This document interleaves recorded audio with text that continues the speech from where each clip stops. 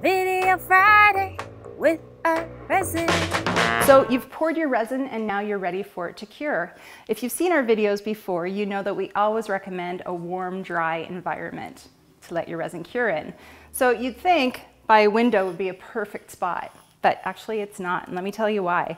The first 24 hours of cure is critical. Warm and dry is good, but the most important thing to remember is temperature stability. You want to keep it somewhere where the temperature is not going to drop. So it's great right now, it's really hot here by the window, but tonight when the sun goes down, the temperature is really going to drop, and you could end up with what's known as the orange peel effect. And basically that means you're going to get wavy resin.